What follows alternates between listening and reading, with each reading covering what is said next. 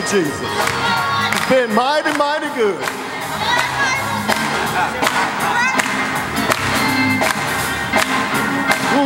I thank you, Lord. And I praise you, Lord. Cause you've been so good. Yeah, yeah, you've been so good. And I thank you, Lord. And I praise you, Lord. Cause you set my soul.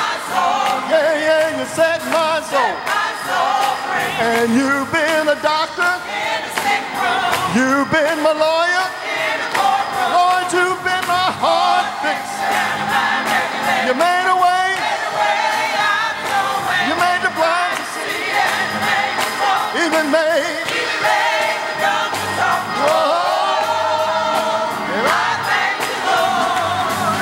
And I thank you, Lord. And I praise you, Lord. Cause you've been so good. Yeah, yeah, you've been so good. And I thank you, Lord. And I praise you, Lord. set my soul. Yeah, yeah, you set my soul. And you've been a doctor. You've been a lawyer. You've been my heart. You made a way. You made the blind to see. Even made.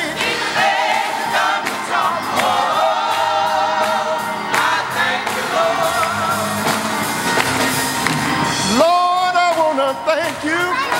You made a way for me. Lord, I want to thank you. You've been a fence all around me. You laid the foundation, made the way plain, brought me out of sin and shame. And I thank you, Lord. And I thank you, Lord. And I praise you, Lord. Cause you've been so good. Yeah, yeah, you've been so good. Yeah, yeah, you've been so good. Yeah, yeah, you've been so good. Yeah, you've been so good. And you've been a doctor. You've been my lawyer. Lord, you've been my heart. He made a way. He made the blind to see and the lame to walk. He even made. Oh, come on, y'all, let's praise him. Thank him. Yeah, and I thank you, Lord. And I praise you, Lord. Cause you've been so good. Yeah, yeah, you've been so good. And I thank you, Lord. And I praise you, Lord. Cause you set my soul. Did you set your soul? Set my soul free. He set my soul. And he's been a doctor. He's been my lawyer. He's been my heart. He made a way. He made the blind to see. Even made. Oh,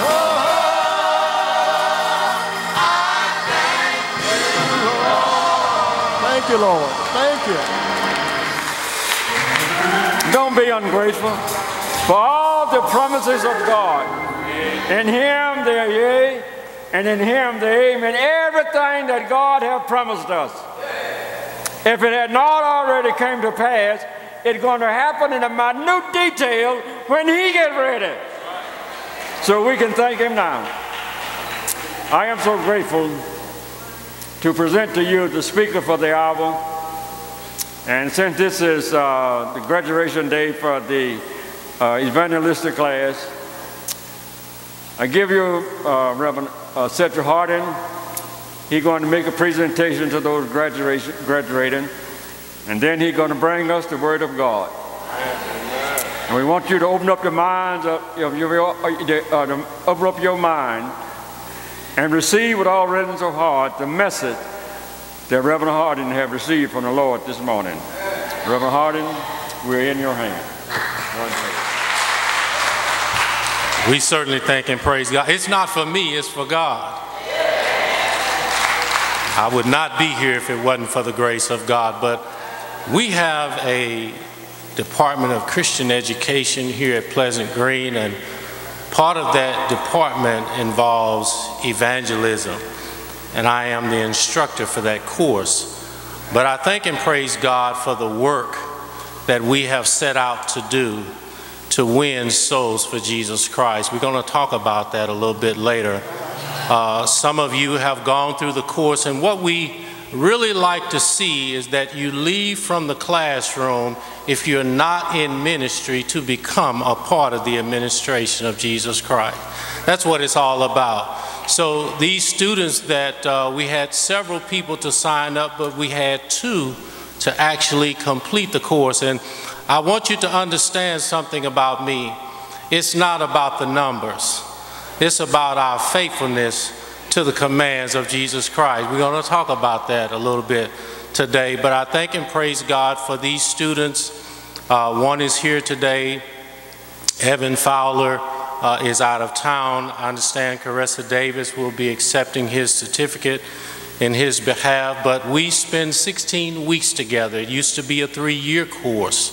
We rewrote the program and reduced it to 16 weeks, and we are studying what it means to win souls for Jesus Christ. And so we have, from evangelism course, we have started prison ministry at the St. Louis County Justice Center in Clayton. We're currently writing some things for our community outreach program.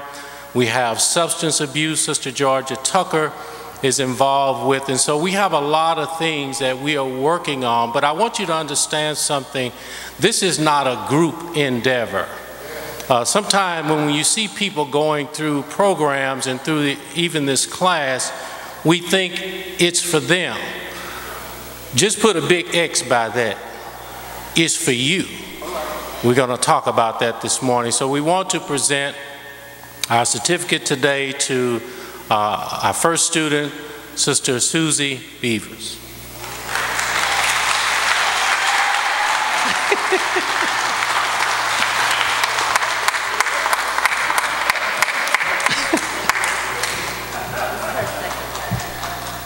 Second graduation. This is yours. Yeah. All right. God bless you. Sister Beavers took the first evangelism course. She came back, took the 16-week course. She is coming back in the fall with a recruit that she has obtained, and she wants to sit through the course again with her recruit. So let's praise God for that. And accepting for Evan Fowler is Sister Carissa Davis.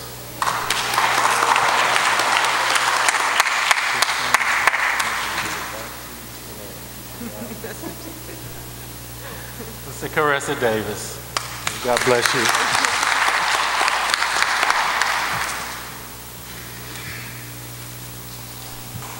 If I don't do this, I'm going to get in trouble. I want to acknowledge my wife, Evangelist Linda Hardin. Won't you stand?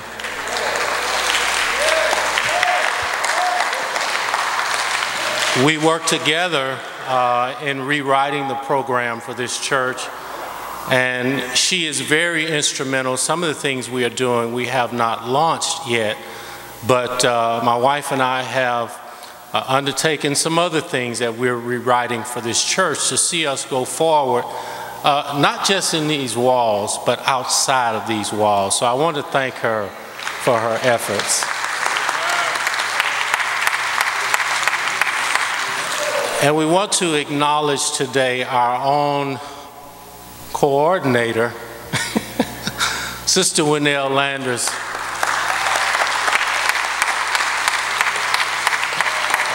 Let me tell you something about this lady.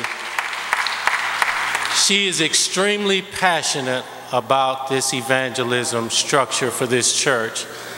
I've watched her smile, laugh, and I've watched her cry about her passion over this program. And so I want you to know you have someone who is extremely faithful to this endeavor. And so we want to just acknowledge you today with this token. Nah, you didn't know. No, I didn't.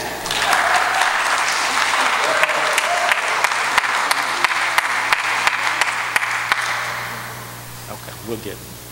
Thank you all. With the message today, to talk to you a little bit about evangelism and why it is so critical, not just for Pleasant Green, but for the body of Christ at large. So get your Bibles in your hand. I'm going to give you some scriptures, and we're going to spend a few minutes just talking about some things that we need to be concerned about. How many of you know this church is in decline? Do you see that? All right. Bow your heads with me for a word of prayer. Eternal God, we come in the name of Jesus. Father, we thank you for your word today. We thank you for just giving us instructions and commandments on how we need to go forward. We thank you for this congregation. We thank you for every family that is represented here today, and we just pray that you would guide us in the way that you would have us to go. Don't let us leave the same way that we came. And we ask it all in Jesus' name. Amen. Before I came to this church, I came from a church that many of you know as a storefront. We didn't have a lot of resources. We didn't have a lot of members, but we had a lot of faithfulness. And I will tell you this about me. Whether it is 2 students or 60 students, we will continue to teach evangelism to this church. We are committed to being faithful to the commandments of Jesus Christ. But I want to share a couple of scriptures with you today.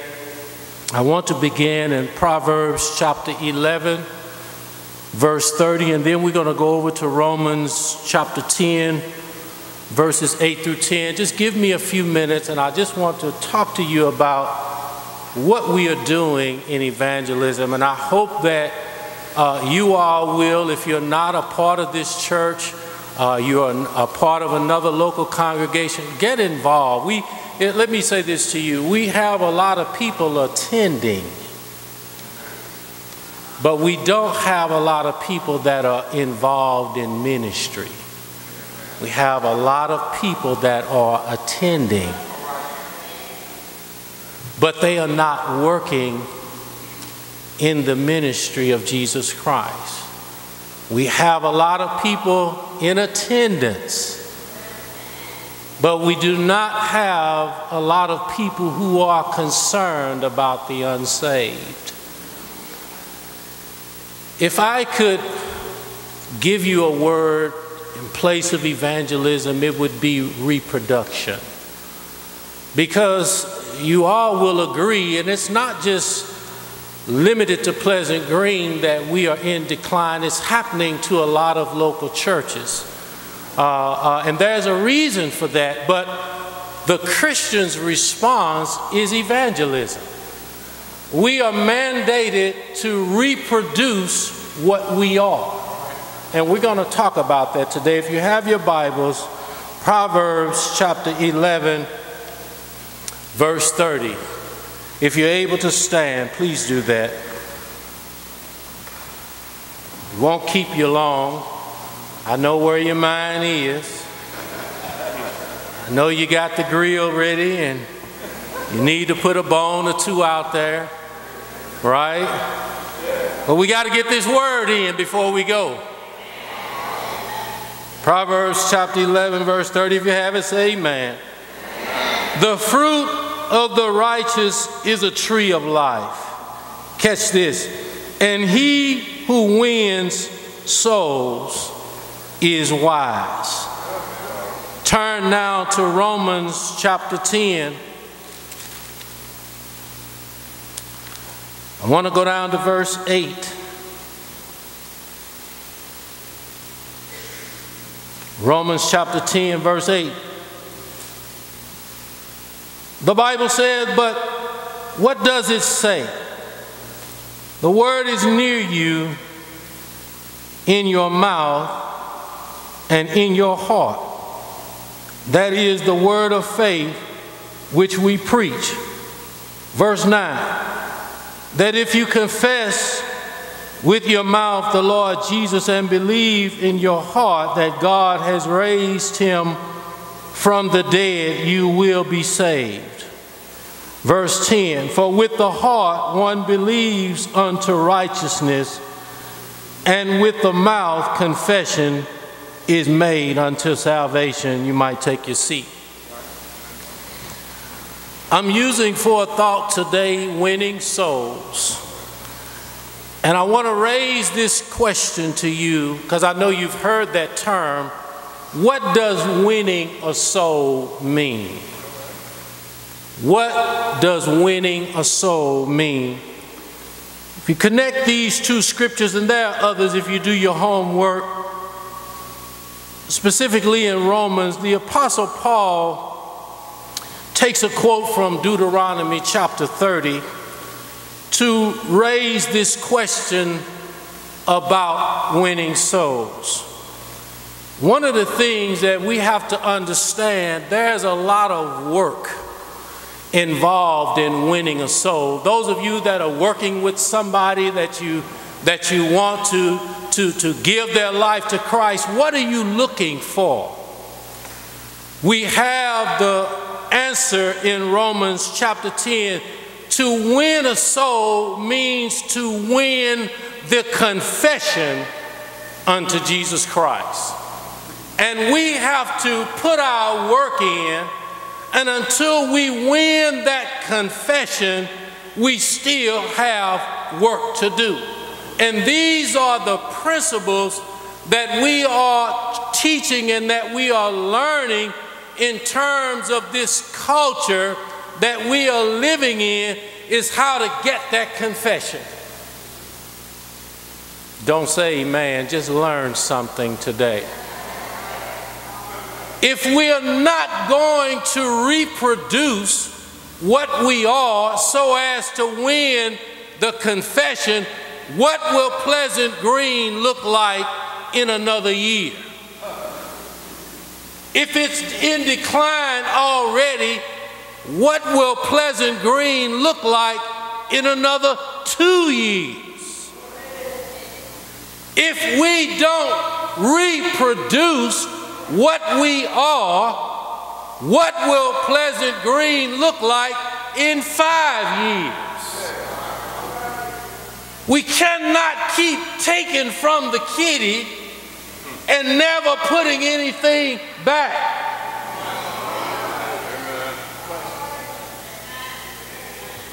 Am I making any sense? Don't complain about the decline. Put something in the kitty so the ministry can sustain itself. We are a historically older congregation. Is that right? So when the older congregation goes from labor to reward, who will take their place?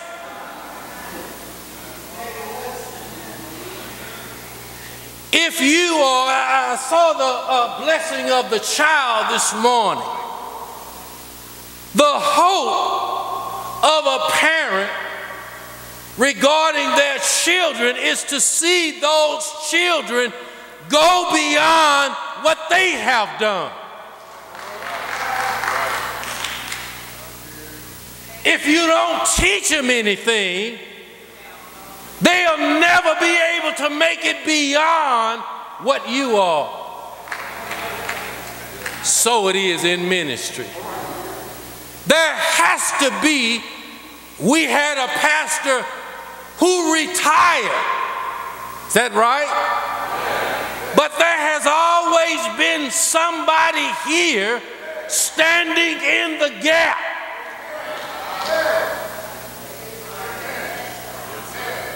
The reason why is because the men behind me have prepared themselves. And any one of them can go forward because of the preparations that they have made in their lives. So it doesn't matter when I sit down, one of them is going to get up.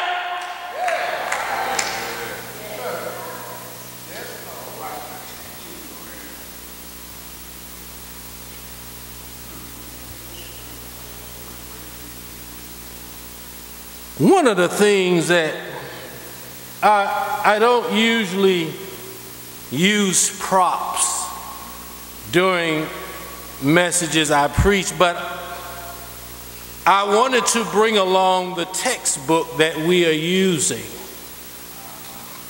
in this course. It is a 1999 print, but it is very relevant to what we are trying to teach. Terry A. Boland is the author, and the title of this book is Make Disciples, Reaching the Postmodern World for Christ. Postmodern. What does that mean? There are periods, as I said earlier, that are going to come after this period. One of the things that we are trying to teach and to learn is the culture that we are living in. I know we want to say something about Jesus, but you need to learn what you are dealing with. You need to know the audience that you are dealing with. We need to know the people that we are dealing with, their habits, their traits, their callousness. The more that we bring on youth, no offense, but youth today are much more callous than they used to be. They are so-called harder. Some years ago, when we had the uprising in Ferguson, some of the funeral directors came here. You all saw it on television, but what the funeral directors was telling us was that some of the young people were already making their funeral plans. They want to live fast and die hard. Well, when you die, you just die. But they want to die hard. How are we going to reach our young people? Some of the methods that we are learning in this book, or that other ministries have used, the so-called confrontational method, they don't work anymore. But to win a soul for Jesus Christ takes time. You and I must become prepared to deal with our culture, to deal with our communities, to deal with our society. Reverend, what does that have to do with ministry? You ought to read Jesus' account.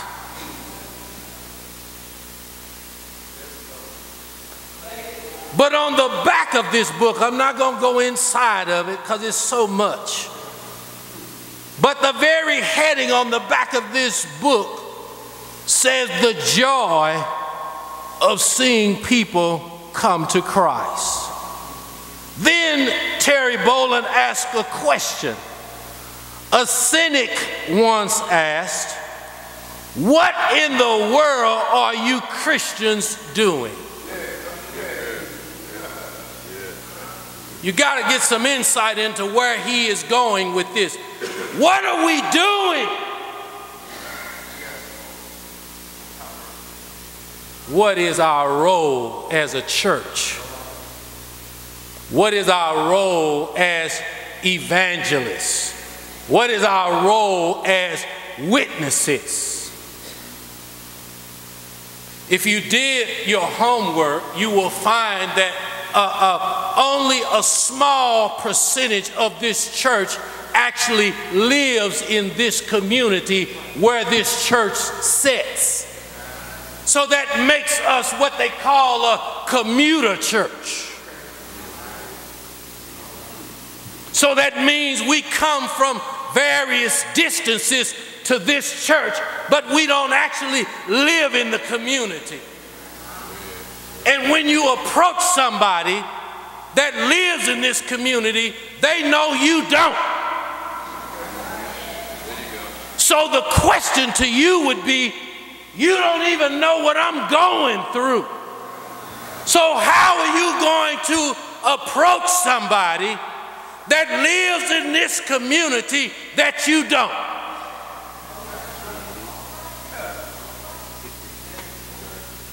I'm trying to help somebody. I'm not telling you to sell your house and come down here. I'm telling you to get to work.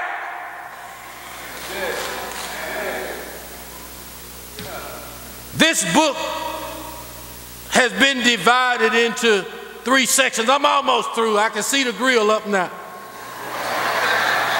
Dealing with the aspects that describe disciple making in the Great Commission. Let me say something about that. We use Matthew 28:18 through 20, but all the gospel writers agree that you can't evangelize sitting still.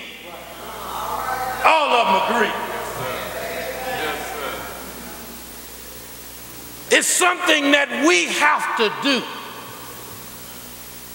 And one of the first things that Terry Bolin deals with is the word go.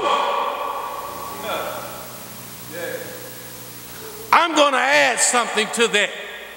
Don't go. If you don't know what you're doing, you don't know what you're dealing with, you don't know Jesus, you don't know how to win a soul, then I'm going to say, don't go till you learn.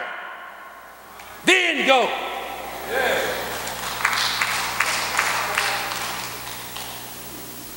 I'm not picking on you. I'm concerned. I'm concerned about the death toll. I'm concerned about all of the other things that are going on in our community.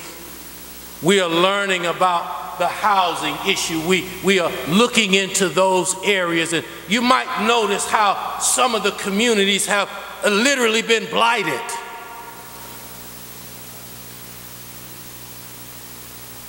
We did some study for St. Louis Christian College where, John, so many people, the only people that are really staying in our communities now is our elderly. The reason why is because they have lived in their houses long enough and they have paid for them. So they have an investment in the community. But it's hard to get businesses to come into these areas. And some of us, when we get 2 or 3 nickels, we gonna get out of it. You know, we need a better neighborhood to live in. I got that. But somebody gonna have to stay here. And somebody gonna have to roll up their sleeves. And somebody's gonna have to go and ask the basic question in evangelism is, do you know Jesus in the pardon of your sin? But this outline about go raises biblical understanding of evangelism and the difficulties and opportunities encountered as we take the gospel to our postmodern, post-Christian culture. One of the things, and John's here, he'll tell you, one of the things that we are really trying to learn, even from the policing aspect, is what we're dealing with. Where are these target areas? Where do we have these spikes in crime and all of these other things that are unsavory? But the church has to take a stand. And we have a mandate from Jesus Christ himself. He says, go and make disciples, reproduce. One of the questions, Leonard, we ask in evangelism, if we're going to reproduce, then we got to raise another question. What would another you look like in the church?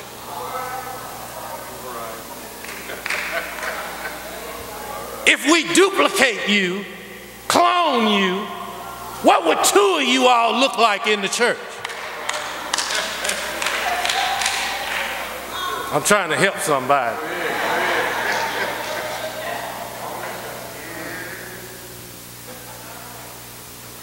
If you win 5 souls, what would 5 of you look like? Those would be the people that take your place.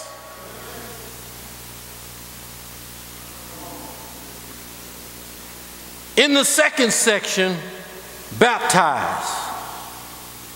The author brings together our understanding of the Bible and our society to determine what methodology will help us to maximize our efforts in carrying out the Great Commission.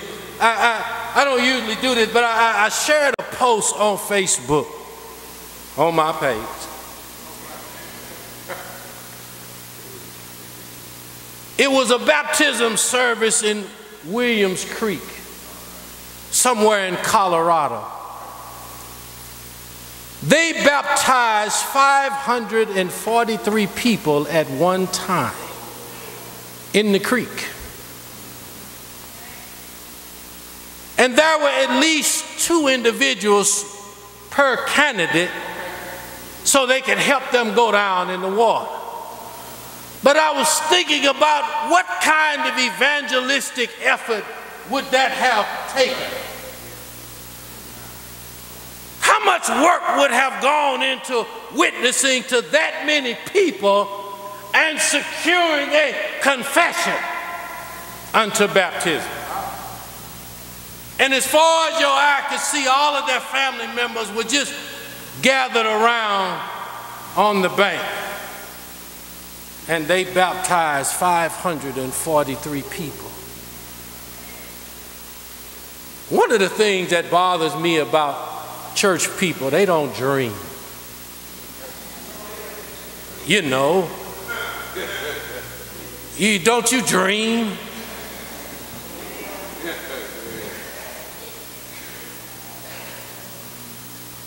If you go outside, can't you see the stars? Can you see the moon? In other words, don't you see that we could make a difference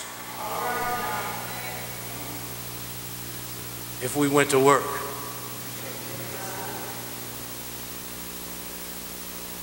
We could also bring 543. What would that look like in this church? Sister Jeanette, tell me, could this church hold another 600 people? Some would have to go up in the balcony. Some might be standing around.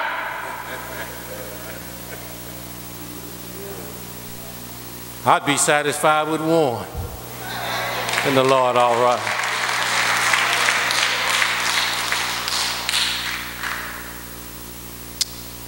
The third section also examines the biblical model of accepting Christ as Savior and shares numerous approaches for sharing biblical teaching. That's very important. One of the things that we teach in evangelism is to stay away from isms. There's a lot of them. And a lot of them, even in this book, are organized isms. There are other things being taught to our culture. And they are not biblically based. You know, if Terry Boland did not give scripture with his book, we couldn't use it. And then he has to be in context with the Bible. Otherwise, we can't use it. So we teach the students to stay away from these isms. If you look at Paul's writing here, and this is just one example of an ism, in this context here in Romans chapter 10, in talking about being saved, one of them is by works. You got to watch that, because people are trying to earn their way into the kingdom, you know, by something that they have done. You're going to miss the mark. The other principle away from ism is of faith. That's what we preach. We have our work cut out for us.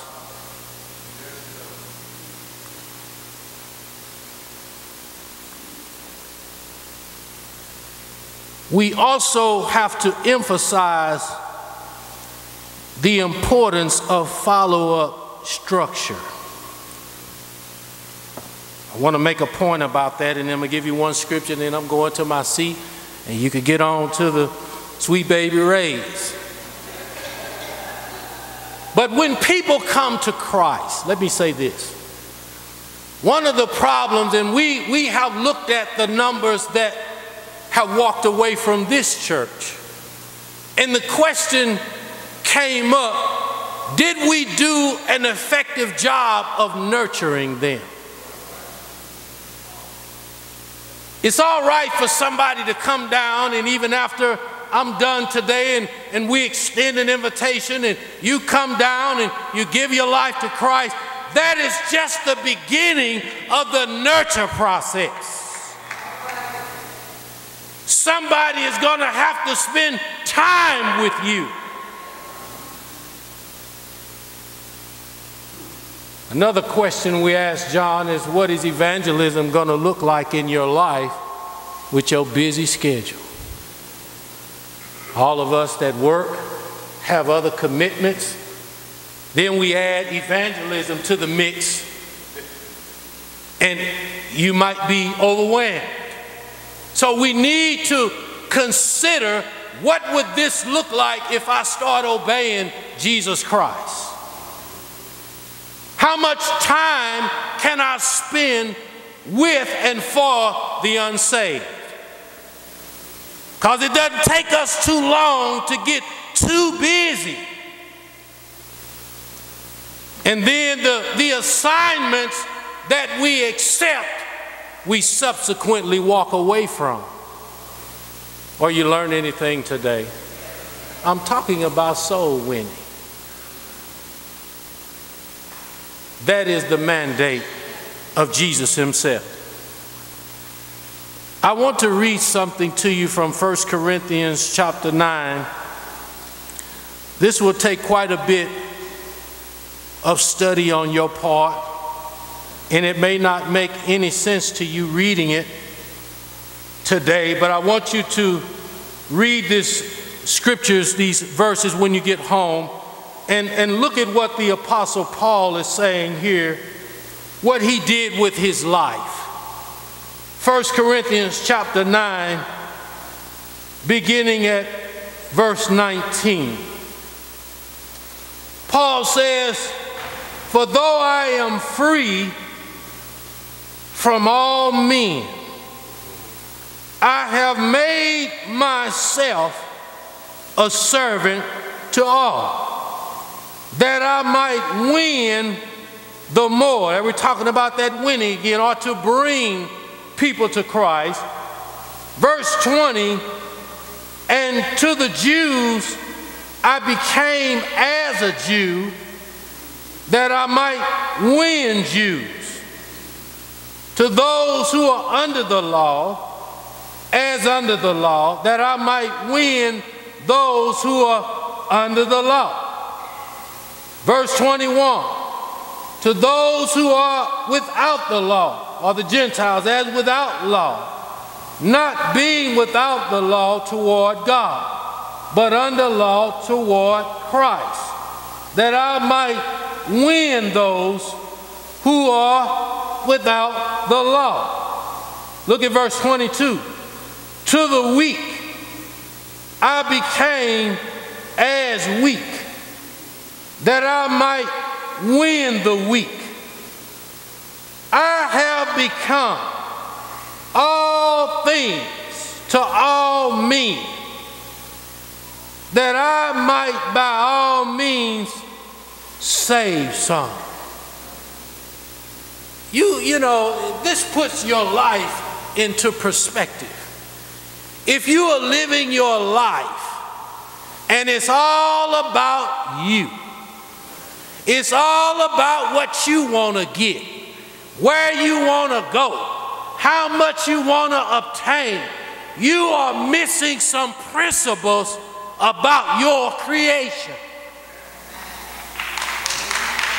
You are missing the principles by which Jesus saved you in the first place. It was never about you. Jesus didn't come to save his life. He came to save your life. And you ought to spend some of your life helping somebody save their entire life.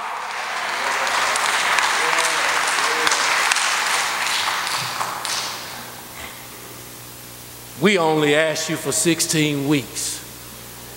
That's all we're asking for. But look at verse 23, and I'll be through. Now, this I do for the gospel's sake. I want to just stop right there for a minute. We ought to make sure that if nothing else gets promoted, nobody else gets promoted. Nobody else gets any increase. Nobody else gets a title. Nobody else gets a fancy seat. We ought to make sure that the gospel is promoted. All of you, all of us, should be working on your legacy. In other words, what are you leaving somebody else? They're going to fight over that material stuff when you check out. But I'm not talking about that. That's relevant too.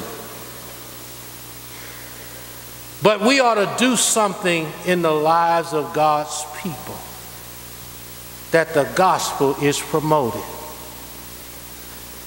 If you are a father, if you are a husband, you ought to make sure that your family has been exposed to Jesus Christ. If you are a parent, you need to make sure your children know Jesus in the pardon of their sins. Don't leave these young people without knowing the 23rd Psalm, but they know how to do the rap thing. Leave them a scripture that you know, that you can teach them, that they can quote. You know, when we was coming up, it was customary. My parent didn't say, get over there on that bedside and pray. That's not what they did.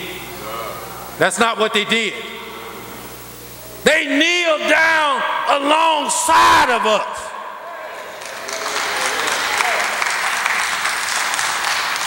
And they prayed with us.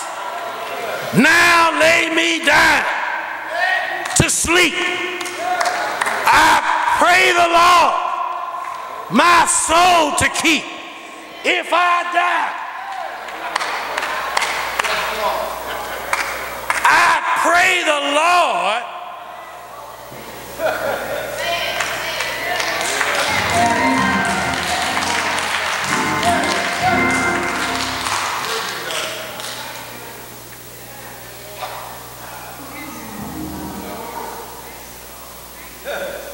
What does all this mean?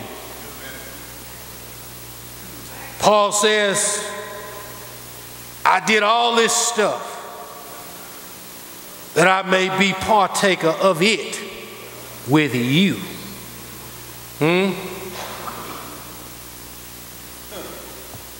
I challenge you today. Don't obey me, obey Jesus. And you'll get right to evangelism.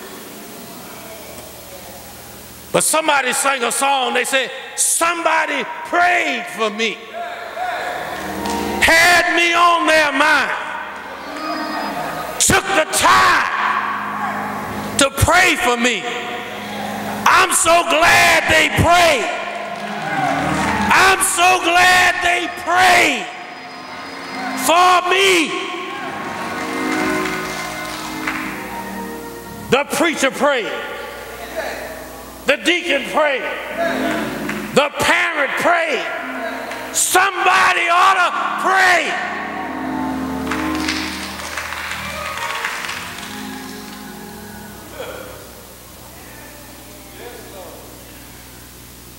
I listen at these folks. They're on the news. I give them credit. They scrambling, trying to solve this issue of crime. Oh, they scrambling. The programs are rolling down.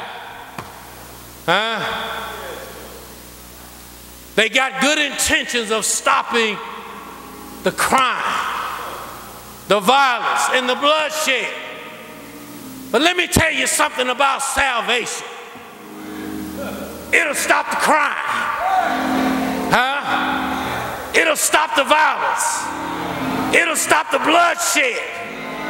Because Jesus will transform your mind.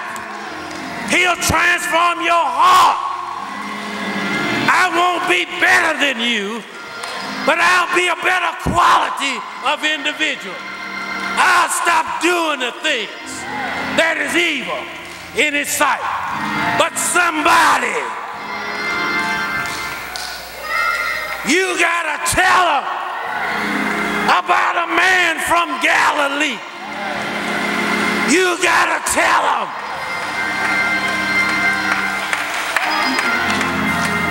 There's a man giving sight to the blind. You gotta tell them that this guy Jesus is a heart fixer and a mind regulator. You gotta tell them.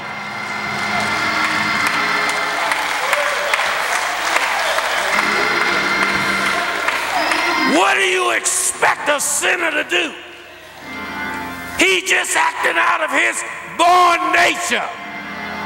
But I heard Jesus tell Nicodemus in the 3rd chapter of John, you must be born again.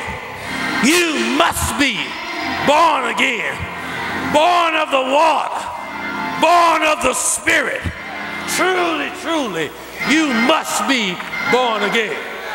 But you gotta know the man in order to talk about the man. You can't witness.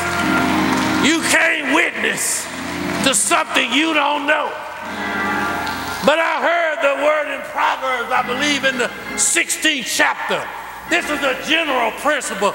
Train up the child in the way that he should go. You know what the Lord did for you. The baby don't know, but tell the baby.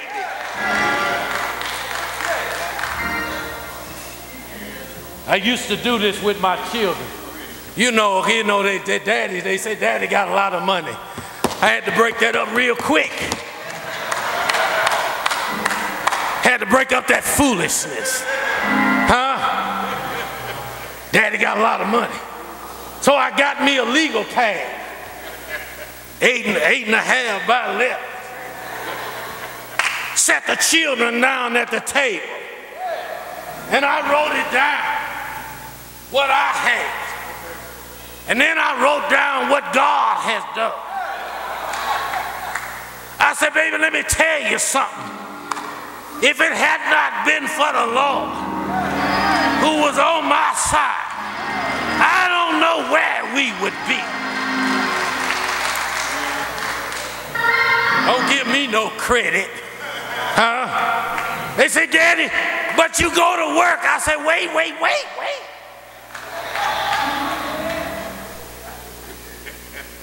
The only reason why I went to work is because the Lord woke me up this morning and started me on my way.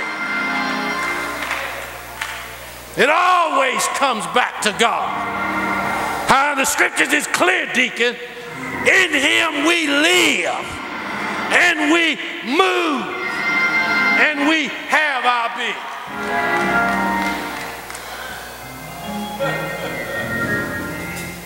Where's Sister Winnell at? Did you get them sign-up sheets together? I think I got them ready now.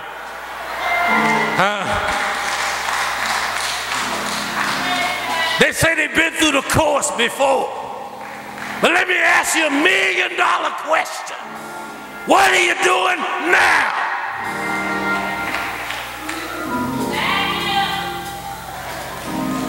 Get somewhere and get busy. This is an administration. There's church work, and then there's work of the church. Our business is soul winning.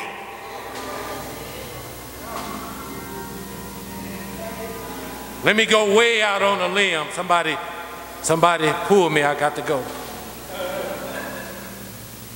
If you don't reproduce, you seen locks on church doors? Huh? Big old master lock on the house of the Lord. What a sad commentary that the house of the Lord is locked up. Let me tell you what happened. In most cases, we didn't reproduce. And we put all of that pressure on the pastor.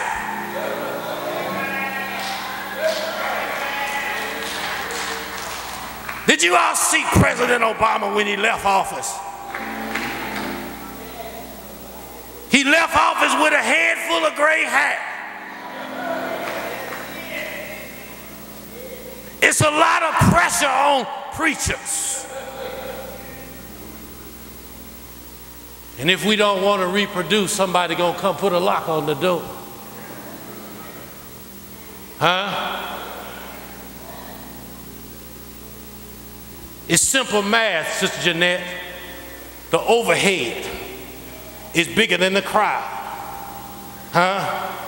The responsibilities is bigger than our commitments. Huh? The bills are greater than your work is in the church. And at some point, it's gonna get the best of the system. It's just simple math. But if we reproduce,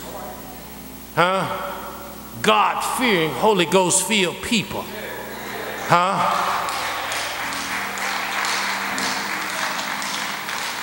we do need your tithes, and your offering. That's good that you can come around and put something in. But we need some workers. When you get up out of that seat in a minute to come give your offering, you left the seat empty. Did you know that? But you got to do something to put somebody else where you just got up from.